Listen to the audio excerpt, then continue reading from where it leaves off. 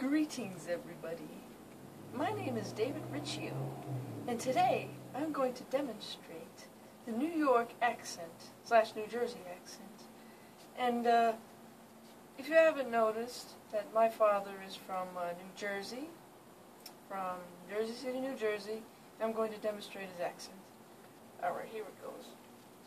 Alright, so I'm from New Jersey in New York. You know that area up there. You know what I'm talking about. Alright, I've been down here for Florida. I've been down here for 20 years. Alright, so, you know, I like it down here. It's alright. Florida, you know, I mean, to me, I gotta tell you something about Florida. You know, if you want to go down here for Florida for vacation, I gotta tell you one thing. Loaded with jerk-offs. Jerk-off artists, alright? Retarded. Okay? Now, if you're from New Jersey and New York, where I'm from, you know the people down there, they're going lightning fast, alright? Lightning fast. Now, I'm not talking about a slow pace, you know, like in Florida. Oh, I don't know what to do today. You know, maybe I could just sit somewhere outside and watch the rain pour down. You know, watch the rain pour down. Like, drink, sit back, don't worry about nothing. You know, drink a beer, you know, and listen to music. But, you know, for Florida, if you're from Florida, you're fucked up, man. Okay, so anyway, I just want to just get that out of the way, alright? So I want to talk about a day, you know, where I got very aggravated, alright? So I went to 7-Eleven. Now get this, alright?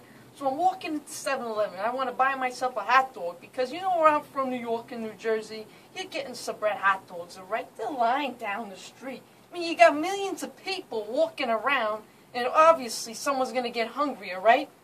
Yeah, no kidding. So anyway, I'm buying myself a hot dog, so I tell this jerk-off guy, by the way, he looks like a jerk-off, I tell him, what do you suggest around here, you know? So he suggests me a quarter-pounder hot dog, alright? So I get the quarter-pounder hot dog, okay, so I put all my ingredients on there, you know, my stuff that I like, you know, relish on there, you know, mayonnaise, you know, stuff that I like. So anyway, I'm going outside, I'm eating the hot dog, alright? Now get this, I bite right into the hot dog, okay? And you know what the hot dog tastes like? You're not going to believe this. The hot dog tasted like rubber. The hot dog tasted like rubber. Now let me tell you something. When you're up there in New York and New Jersey, you're getting the Sabret hot dog, alright? 100% beef hot dog. Not some bullshit hot dog you get from the street. A hot dog.